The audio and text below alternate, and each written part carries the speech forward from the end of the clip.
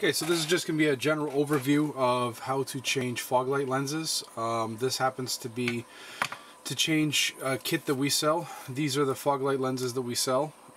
These happen to be for a 2009 to 2016 Honda Civic or 2017 Honda Civic. The 2018s are different. This also covers CRZs. This also covers Accords. This covers most TSXs. Any fog light installation is going to be roughly the same. These happen to have a bit of a curve to them. As you can see, the lenses are flat, but they do bend. You just simply apply a little bit of tape in this direction, let them set and pull the tape off, and it holds in place just fine. If you get the kit that has films, these are yellow films, for example. These are the blue films that some people like. They're quite strong, very, very blue. Not legal in most provinces and states. Some guys like the smoked look, so we have smoked films available as well. These films go on the inside, between the actual reflector and the lens. So this goes on the inside, not on the outside. The film does not fade, it does not get damaged, it does not peel, it does not catch fire. These are what they call movie gels. This goes in front of stage lights.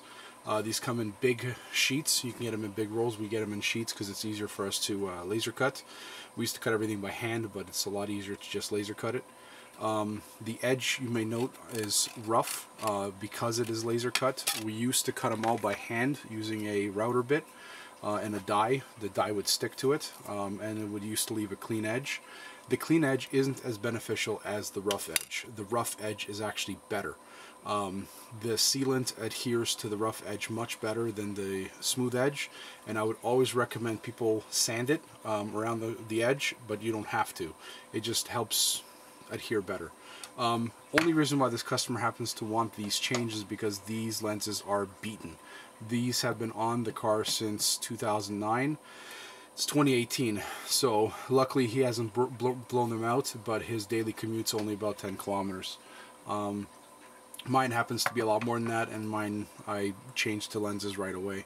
The product that we sell is just absolutely crystal clear. Hang on one second. This is actually the lens off of a brand new unit, and you can kind of see that ours is a little clearer than stock. These are damn near bulletproof.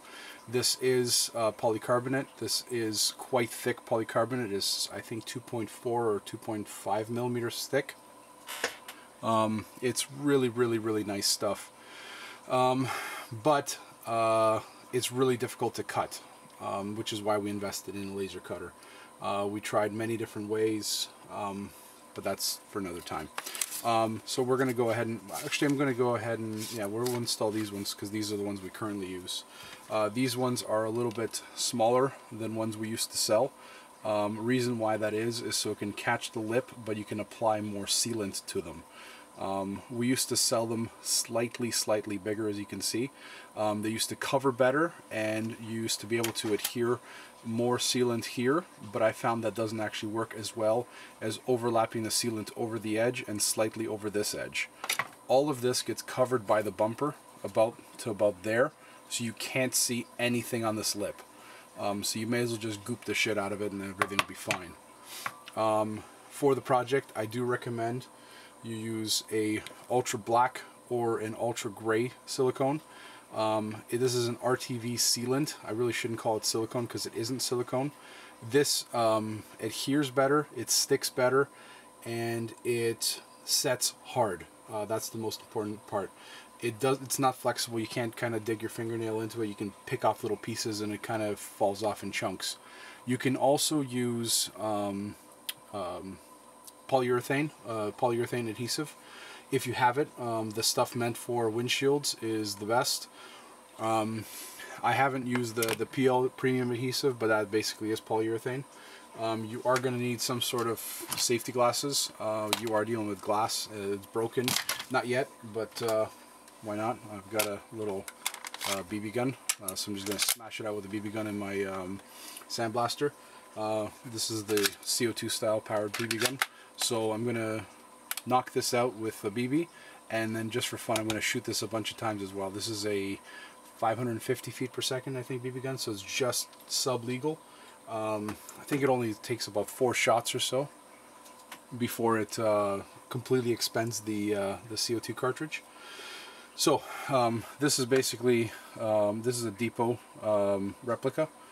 Customer didn't like the depot one, so I replaced it with our polycarbonate ones. It just keeps you from having any problems. Reason also why we're doing this is because it's really hard to get on camera. Right there, yeah, you can see that a little bit of water came in through the back. The seal wasn't holding very well, and it's just a little dirty on the inside, murky. Customer wants a nice clean finish, so we're going to go ahead and do that. We're not going to worry about the rusting. Again, this is all behind the bumper. It doesn't seep through and under the bumper, so I'm not going to clean that up. That's just a waste of time. Otherwise I would. If you do want other colors, we can provide any color, but you're going to have to buy, spend an extra 20 bucks because we have to buy a full sheet, and chances are we're not going to use, orange or purple for anybody else, so it'd basically just be for you. And then we can offer you a few extra films for free. You are going to need some sort of gloves, any sort of mechanic gloves, any sort of work gloves. You can use the big thick leather ones, you can use ones like this. This is just like a synthetic leather kind of material, but I found that this is just fine for what we're doing. You're going to need some sort of screwdriver to dig out little broken glass pieces. I recommend just a sort of angled pick. The angled pick works very, very well to dig out the glass pieces. You don't have to be super exact to get all of the sealant out, because this sealant will adhere to it. Trust me, we've been doing this for many, many years. It adheres just fine. You're going to need some black tape, electrical tape. You're going to need, or duct tape, works perfectly as well, to adhere around, let it set. A heat gun works really well. This is just a power fister piece of crap Princess Auto heat gun. Just hit the edge around with a bunch of heat, and it helps the sealant that they use from factory to come off easier. I'll probably end up doing it just to make it easy, but I'll show you how to do it without. You basically just push a screwdriver through the inside, and that pulls all of the glass out, and then just kind of peel it off. Let me smash out some glass. I'll be right back. Okay, so first, just for fun, we're going to use a airsoft shotgun. It just has regular shot loaded into it. No, it doesn't. Okay, and we're back. Shotgun is loaded. Let's go ahead and cock it and give a couple of point blank shots.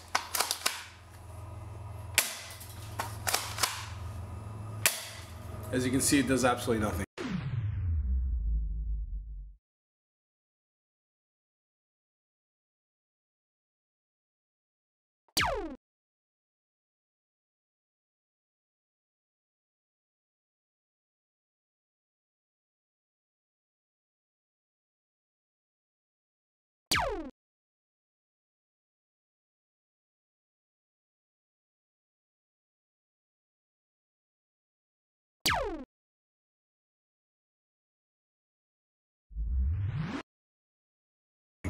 So let's go to the handgun. Safety off. By the way, I am wearing safety glasses because I'm not an idiot. Well, I am an idiot, but not that much of an idiot. And, oh, so sorry.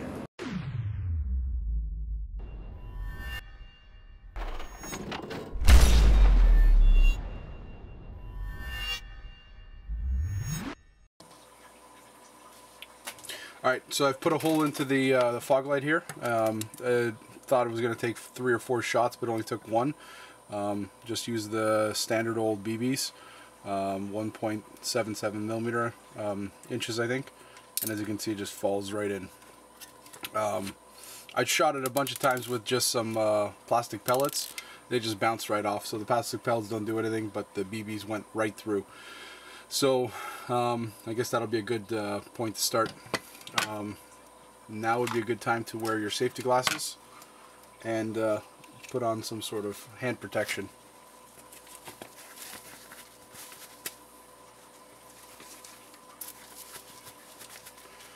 All you have to do to get started to get this out is just put your screwdriver in through the back, and then simply find a shard here and then lever it up and pull it out.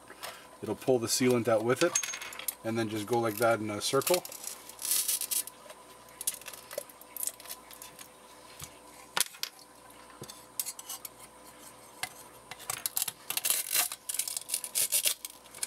That way you can keep from cutting yourself. Sometimes they will break into smaller pieces. Sometimes you want to break them in smaller pieces, like that for example. So grab something metallic and just give a little whack, and then you have something a little bit more manageable. Then you just go ahead and pull out all of the broken glass.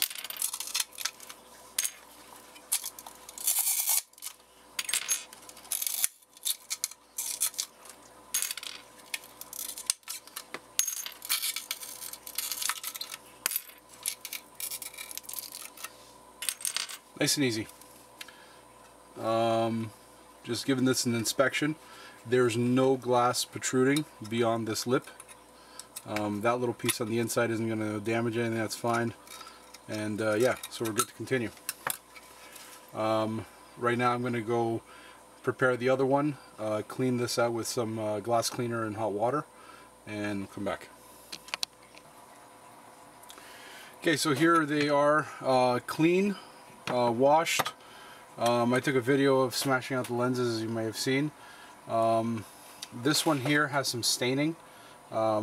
This here is actually the coating failed. Unfortunately, I hope you can get that.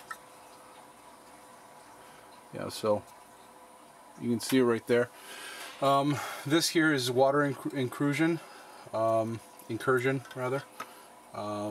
So what I'm going to do is just touch it up with a little bit of silver paint. He asked me if I could do that, so I'm just going to spray some into a little plastic cup. I'm going to spray some in a little plastic cup, use a little brush, and touch it up in case you miss any of that. Also, the customer's going to be using LED lights in here, so we're not too worried about light output, since LED lights suck and they're horrible and they shouldn't be used and they should be illegal.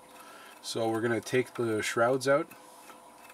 I recommend taking the shrouds out anyway, since it tends to focus the heat directly onto the lens, and you might be able to get, a little bit of bubbling directly in the center. Light output is all around the side, so it doesn't really affect the lens whatsoever. It's just unsightly. This way it can spread around. People are going to argue that that's, not good or illegal or whatever.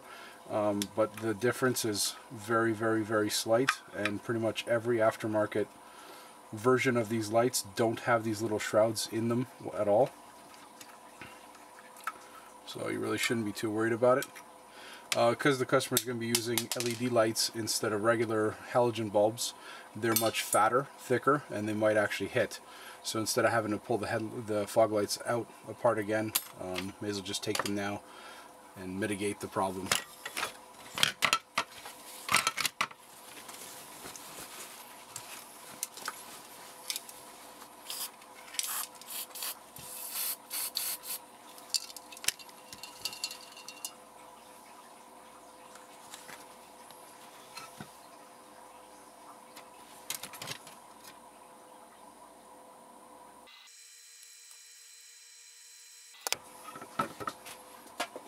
Come back in a second. Okay, so here's the fog light painted. As you can see, it's minutely better. It's not an ugly black spot anymore. If your reflector on the inside is damaged, peeling or black, there's nothing you can do for it. Throw it out and get a new set of fog lights. You can spray with Newfie Chrome or the fake silver chrome paint, whatever. It won't work. You just won't get a good reflective finish off of it, and even if you do, you're just going to scatter light everywhere. As you can see, most of the black is gone from the inside. Just trying to catch it on the light here and see if you can see it. I apologize for the short focal length of this lens. It's the one I got. When you get your sealant, it should look something like that. The one I like is a Permatex product, but you can use anybody's RTV style gasket maker.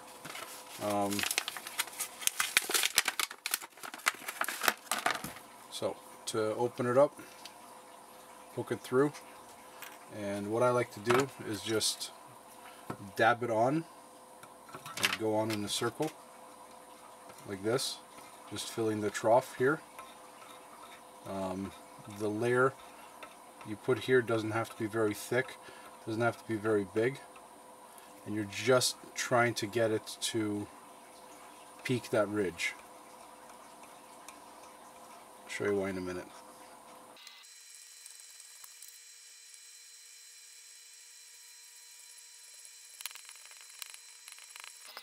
There we go. So it's coated all the way around the outside. Try and not get any on the inside. If you do, just simply wipe it with your finger. Use a paper towel, wipe it off, and then you're good.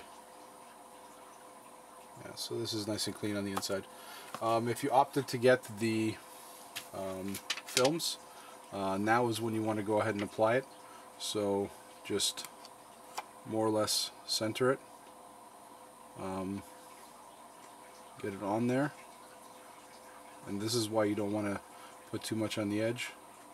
Go ahead and get it nice and in there. As you can see, it's nicely applied. The customer wanted to not have a yellow one, he just wants clear on the edge there. And then once you have that set up, you don't have to put any more on there. You just take your lens, peel off the protective layer off of one side. Could be a little tricky. Stuck on it pretty good.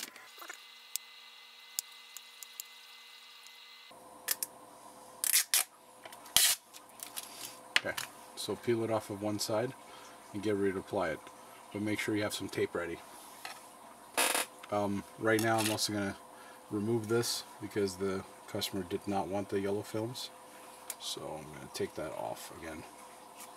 So that's, in this case, garbage, but you'd want to leave that on, put it on there, and then put silicone around the outside.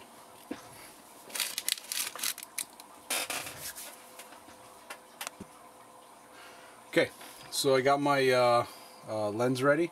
I got my roll of black tape over here. Just want to go ahead and get one side centered.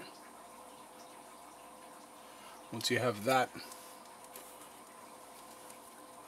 go ahead and wrap your tape around some sort of bracket and get ready to apply some tension. The first round doesn't have to be very tight, but subsequent ones do, because you don't want it to move around on you too much.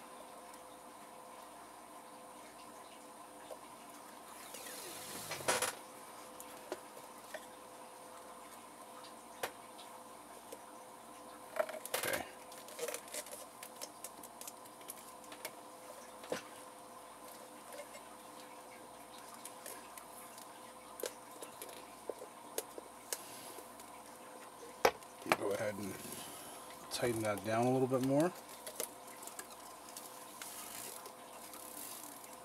Now you can apply much more force.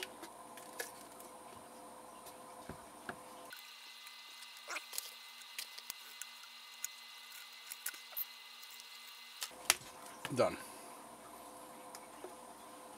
Now, you can obviously do this with gloves on, but you want to go around and cover this edge all the way around.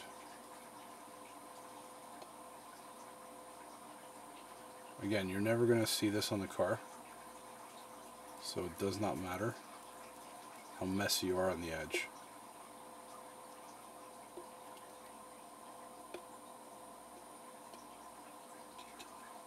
And that's what will hold the lens in properly.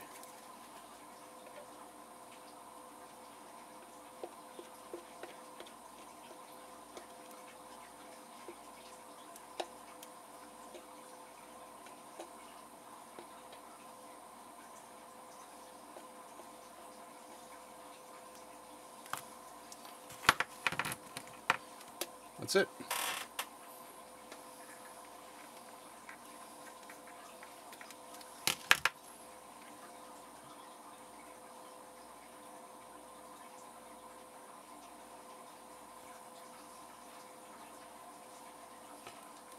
I like to give a little smooth.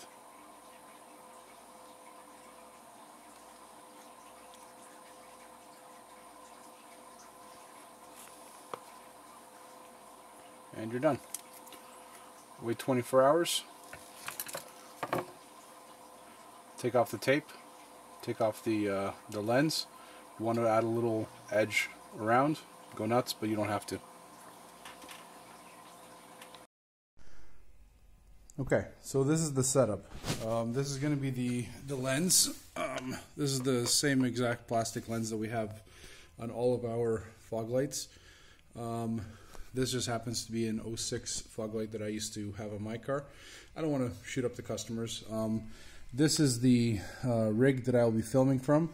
This is the exact same polycarbonate we use. This just happened to be outside as a time lapse with our old 300D. So I've got my Canon 7D in here. Should probably just put my phone in here too. Just for filming. I'm actually going to be standing behind that. Just for fairness, I wasted the old CO2 cartridge and I loaded a brand new CO2 cartridge in there. Just so you can see. I do indeed, sorry. Okay.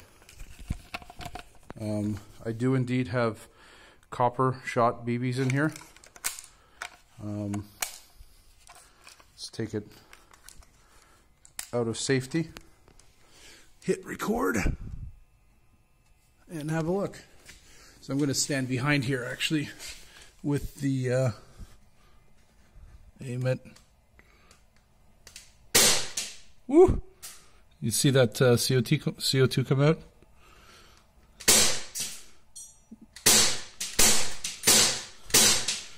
Direct shots. Ah, fuck! That hit my balls.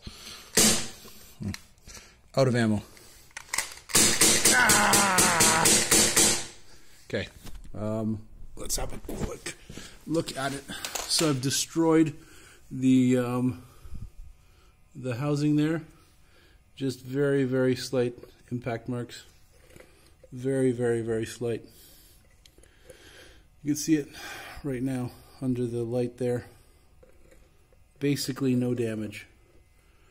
That completely destroyed the glass. And this lasts about 7 years on a car. On a car that's daily driven.